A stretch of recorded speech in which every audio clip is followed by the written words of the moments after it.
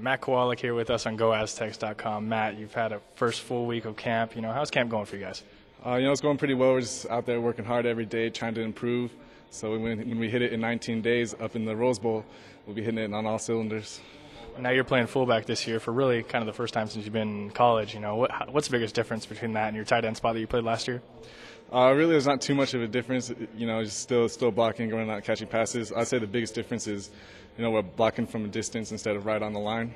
Have you liked what you've seen from the offense this year? I've heard it's more play action, more of a pro style. Do you like that a little better than last year? Yeah, I like that. I like our, we have a smash mouth style, and then hit him up vertically, and I love that.